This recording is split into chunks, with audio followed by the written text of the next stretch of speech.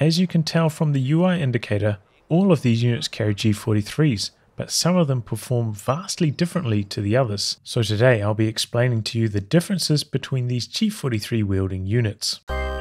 What's the difference between these few?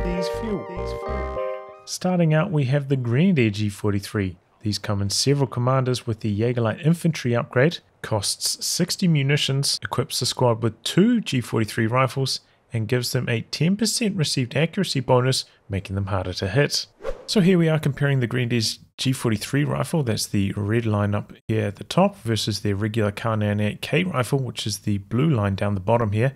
And you can see up close, up to about 6 range, the G43 has close to twice the DPS of the regular Kar98, at which point it starts to taper off to being very, very similar to the Kar98 at long range. And comparing the G43 to the LMG42 upgrade, you can see up close it once again has close to twice the DPS, but at long range the LMG has close to 4 times the DPS of the G43.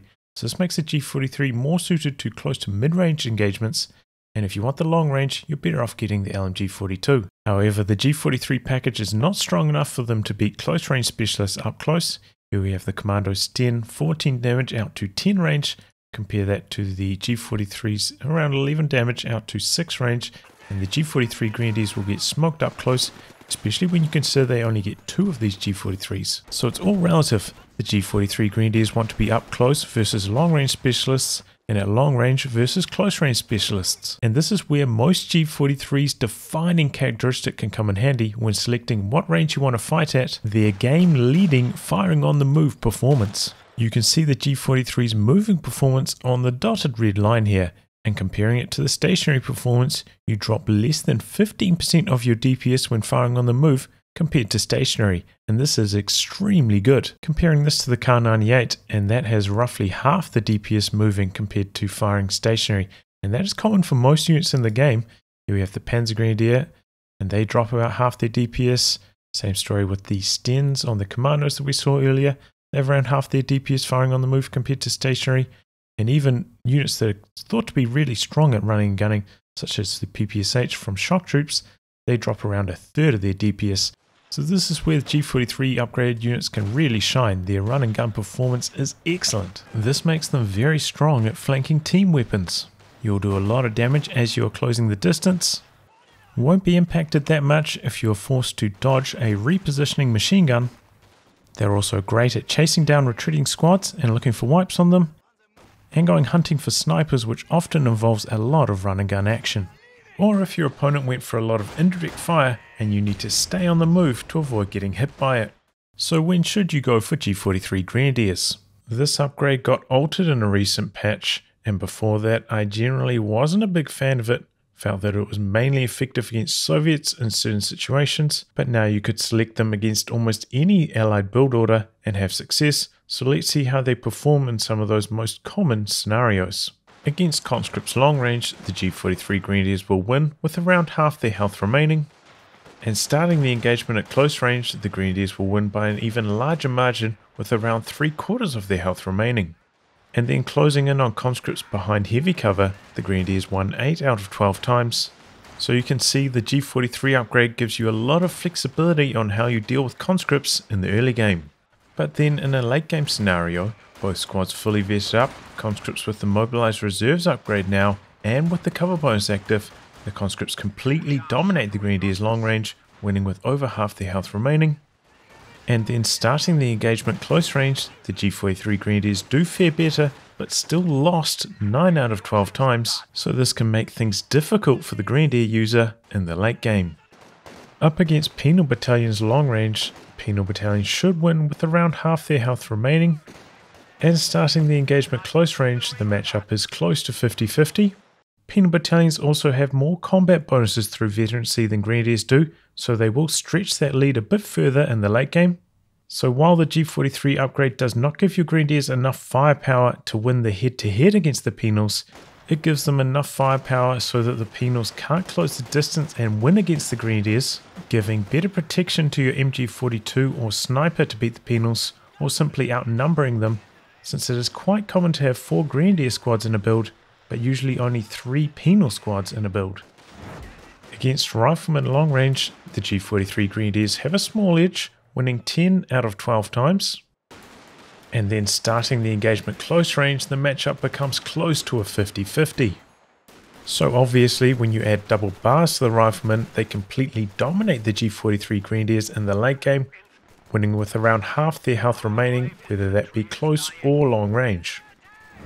Against bolstered infantry sections long range, the G43 Grenadiers will lose quite badly. Generally the section will have around half health remaining at the end of the engagement. Charging in on bolstered infantry sections on open ground, the G43 Grenadiers won 7 out of 9 times, generally with around quarter of their health remaining. However, if the section is sitting behind heavy cover, it will now win with 2 to 3 models remaining. So this is probably a scenario that you'll want to throw the grenade with the Grenadiers to try swing the engagement in your favour. And for a more late game scenario, both squads fully vetted, infantry sections now with double Brens upgraded, Grenadiers closing in lose 7 out of 9 times. So overall, G43 Grenadiers are probably at their best against conscript builds and in the early to mid stages of the game before the allied troops start to scale up with their veterancy and weapon upgrades. My personal preference, however, is for the LMG42 upgrade instead of the G43s. Moving on to the Panzergrenadier G43s, these come in the same commanders but cost 50 munitions and equips the squad with 3 G43s instead of 2. It also gives them a 20% sight range increase. Here's a comparison of the Panzergrenadiers G43, that's a blue line down the bottom here, up against the STG, that's a red line on the top. You can see that the STG does do a bit more damage compared to the G43 right out to around 25 range, at which point the G43 takes over in a big way, doing 4 times the damage of the STG at max range. So if you're hoping to use your Panzergrenadiers at long range, G43 is a much better option. And if we look at the moving performance of the G43, we can see they maintain a very high proportion of their DPS. They drop around 12% compared to the STG, which gets around half of its performance on the move compared to stationary. So if you're looking to run and gun with your Panzergrenadiers, also the G43 is a much better option than their standard STGs. So if we compare the Panzergrenadier G43 to the Grenadier G43, they actually have about 25% more DPS up close, which is quite a lot. And they also taper off a lot less close to max range. They have still about 30% of your DPS at max compared to close, whereas for the Grenadiers it's more like 20%. So yeah, the Panzergrenadier G43s are much better than the Grenadier G43s. So combined with the bonus sight, they are even better at flanking team weapons than G43 Grenadiers. And the extra long range performance gives you some more flexibility with how you handle certain engagements. Though once again you will still lose up close to close range specialists. So while I'm not a big fan of G43 Grenadiers, I really like using G43 Panzergrenadiers. So let's go over a few of the most common matchups so you know how to use them. They will comfortably beat bolstered infantry sections up close, and they will also narrowly beat them long range even when the sections have the cover bonus active. However, once a section equips a single Bren, the Panzergrenadiers will be expected to narrowly lose. And trying to close the distance on double Bren infantry sections behind heavy cover is a bit of a dice roll.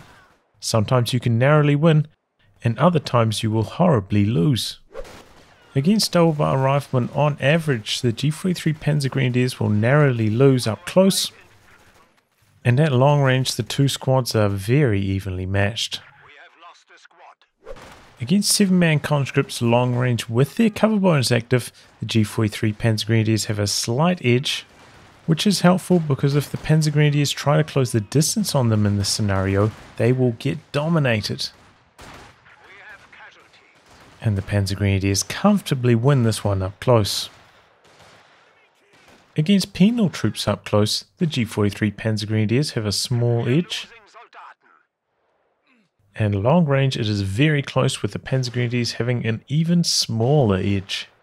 G43 Panzergrenadiers are unable to pick up drop slot weapons like this bar. G43 Stormtroopers are very similar to Panzergrenadiers, except they have a Kar98 instead of the STG for their 4th rifle, making them slightly more suited to long range instead of close. And even if you upgrade the MP40s before the G43s, once the model holding the MP40 dies and gets reinforced, they'll go back to holding the Kar98. So comparing G43 Stormtroopers to G43 Panzergrenadiers, and you can see they've got the exact same rifle, so no differences there. Main differences in target size. Stormtroopers having a slightly lower target size than the Panzergrenadiers. And also when it comes to veterancy, Panzergrenadiers kind of getting their bonuses spread across all 3 stars here, whereas the Stormtroopers kind of get their bonuses arriving in big lumps. Moving on to the Jaeger Command Squad. This is available in the Jaeger Infantry and Storm Commanders, is equipped with 3 Grenadier G43s and 2 Grenadier Kar98s. The Jaeger Command Squad also has the bonus sight range, as well as camouflage without having to upgrade, and loads of utility from all these different abilities. When it comes to combat performance, the Jaeger Command Squad is a little bit worse than G43 Panzergrenadiers, both close and long range. So with good combat performance and excellent utility, I recommend the Jaeger Command Squad against all factions. Switching over to OKW now, and we have the Panzerfusiliers recon package that costs 80 munitions and equips them with 3 G43 rifles. It also increases their sight range by 20% and boosts the squad size to 6 after reinforcement. Here we're comparing the Fusilier G43, the red line at the top, to their Kar98, the blue line there on the bottom, and that is notoriously weak close range, and that means that the Fusilier G43 does about 2.5 times the DPS of the Kar98 up close, and then marginally more damage at long range as well. So yeah, it's an upgrade at all ranges, definitely worth getting. So if we compare the Panzerfusiliers G43 to the Grenadiers G43, and if I go back and forth a couple times here, you can see that the stats are identical except for one, and that's in the damage. Fusiliers G43 is doing 14 damage per shot, whereas the Grenadiers is doing 16. So yeah, about 12% less DPS per rifle, though they do get 3 of them to compensate for that. Jumping into their common matchups, starting out with the bolstered infantry sections at long range, and it's very close to a 50-50 matchup, though the sections have a slight edge. And then closing the distance on a bolstered section behind cover, the Fusiliers will be expected to win with 1 to 3 models remaining. When they have double Brens equipped, the Fusiliers will lose quite badly long range, though you can close the distance on them, and it is close to a 50-50 matchup in this scenario, maybe with a slight edge to the Fusiliers. Against double bar riflemen long range, the Fusiliers are slightly unfavoured, and then up close the double bar rifles will also be expected to win, this time by a slightly larger margin. Against conscripts with the mobilized reserves upgrade long range, it's basically a 50-50 matchup, and up close the Fusiliers win comfortably, generally with 2 to 4 models remaining. And then closing the distance on them, the Fusiliers are slightly unfavoured, though they can win. Up against Penals long range, the Penals have a moderate advantage, generally winning with 2 to 3 models remaining. And up close, the Fusiliers have a small edge over the Penals. So Fusiliers are probably looking really appealing right now, but be careful when trying to use them in the early game. So here we have the Volksgrenadier Kar98, 4.7 DPS up close, compared to the Fusilier Kar98, which is only 3.7 DPS up close. So yeah, about 25% more DPS up close for the Volksgrenadiers Kar98, and they're not even known as an especially strong squad, close range. So yeah, the lack of DPS for the Fusiliers close range can get them a lot of trouble in the early game, especially combined with the fact that they can't build sandbags. They do have a slight edge over the Volksgrenadiers from about 28 range onwards, but it is a very, very minor edge. So this means that most top players only go for 1 or maybe 2 squads of Fusiliers for their starting build order, and these will generally be as their 3rd or 4th constructed unit, trading a bit of their early game strength for some late game utility and scaling. Also, because Fusiliers have access to an anti-tank grenade before tech, they can be very helpful at shutting down opposing light vehicles such as the Soviet M3A1. Especially when you factor in that the range of the anti-tank grenade is actually a decent amount longer than the Volksgrenadiers Panzerfaust. So Fusiliers are good all-rounders and can work against all factions, but be careful not to build too many of them in the early game. Now switching over to Jaeger Light Infantry, who have the G43 Sniper Rifle upgrade for 60 munitions, and this functions vastly differently to the other G43s that we've seen so far. The most immediately noticeable difference is in rate of fire. Here you can see the Fusilier G43 firing about 2.5 times as often as the Jaeger Light Infantry's G43 Sniper. A rather unique function of the G43 sniper rifle for Jaeger light infantry is that if an opposing model is at or below 75% health, which is 60 health, it can kill them in one shot. You still have to land that shot, and that is not guaranteed. You could be shooting at the wrong model, you could just miss your shot, so on and so forth. But yeah, you can do potentially 60 damage with one hit, which is extremely strong. We saw earlier, most other G43s are doing like 16 damage per hit. So being able to do 60 damage in one hit can be very, very powerful. So with that knowledge, now let's take a look at the stats of the Jaeger light infantry's G43, and there are some major differences.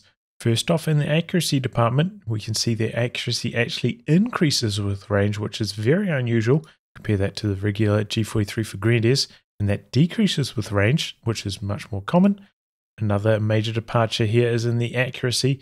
They have a 90% penalty when firing on the move in terms of accuracy, which is very, very high, whereas the other G43s only have a 20% penalty. As we saw earlier, the rate of fire on the G43 sniper is quite low. Compare these numbers to these numbers, and we can see like massive increases, and that does lead to the DPS on the G43 sniper to be also very, very low, way lower, especially up close compared to most other G43s. So, from about, like 29 range onwards, it will have slightly more DPS than the Grenadier G43, mainly because, it has super good accuracy long range. But there is a very unique function, which is how it performs against cover. We can see they only have a 10% accuracy penalty against the most common forms of cover, whereas most other rifles in the game have a 50% accuracy penalty. So yeah, if you're firing at units in cover, that G43 sniper rifle can actually still do some pretty good damage. Jumping into their matchups, and we're starting out with the bolstered infantry sections with double Brens behind cover long range. Here, the Jaeger lights are expected to win with a bit under half health remaining. However, if we repeat this engagement out in the open, now the infantry sections win 11 out of 12 times, with 1 to 3 models remaining. And this demonstrates two things: the strong performance of the G43 sniper rifle against units in cover, and that Jaeger light infantry squads are more suited to prolonged engagements, giving more opportunities for that G43 sniper rifle to crit off the low health infantry models. Against double bar riflemen out in the open, the riflemen actually won 10 out of 12 times. And then with double bar riflemen closing the distance on Jaeger light infantry behind heavy cover, the riflemen won 9 out of 12 times. Against mobilized reserves conscripts behind heavy cover, the Jaeger lights win with around 3/4 health remaining. And then against conscripts in the open long range, the Jaeger lights won 11 out of 12 times, generally with a bit under half health remaining. And then with Jaeger lights behind heavy cover, with conscripts ooh-ahing to close the distance on them, the matchup becomes close to a 50-50. Against penal troops long range out in the open, the matchup is close to a 50-50. And then with penal troops closing the distance on Jaeger lights behind heavy cover, the matchup is also roughly 50-50. So based on those results, Jaeger lights might not seem to be particularly impressive, except for in long range cover-to-cover engagements. However, in game, the Jaeger lights will frequently run into squads that are below full health, and this means they'll mop them up very quickly, or the Jaeger lights will be teamed up with another squad that can inflict damage on the enemy unit, and this will allow their G43 to snipe off a model almost every shot. Jaeger lights still have 2 weapon slots free after upgrading their G43, and that means if they pick up a light machine gun, they are incredibly powerful against enemy infantry squads. Jaeger lights are one of OKW's best counters to opposing snipers, given that they have camouflage and you can wait for the opposing sniper to come in range. Then they have an ambush bonus attacking coming out of camouflage of 50% accuracy for 5 seconds. This means that you're quite likely to land a couple rifle shots with the Jaeger lights and then finish off the sniper with the G43's critical before the enemy has time to react properly. So combined with their long line of sight, this makes the Jaeger lights a strong option against all 3 allied factions. And finally we have the Austria Sniper's G43. This is completely unable to fire while the sniper is moving. However, it is guaranteed to hit regardless of what type of cover the enemy unit is in, and every hit results in a kill. The only time the sniper can miss is when the enemy squad is retreating, and here the sniper has a 60% chance to hit the retreating squad. Snipers are also unable to get inside open-top troop transports, though they can get inside closed tops such as the 251. Snipers tend to be at their best against expensive, low model count squads, where each shot from the sniper does a significant amount of manpower damage and weakens the enemy squad a proportionately large amount. They are also great against factions that can build a lot of cover and are cover reliant, such as the British forces. So snipers tend to be at their best against the US forces, who don't have the opportunity to counter-snipe you, and the British forces for the aforementioned reasons, though are also quite good against Soviets. As always, a huge thank you goes out to my Patreon backers, and if you want more guys like this one, I hope you consider coming on board.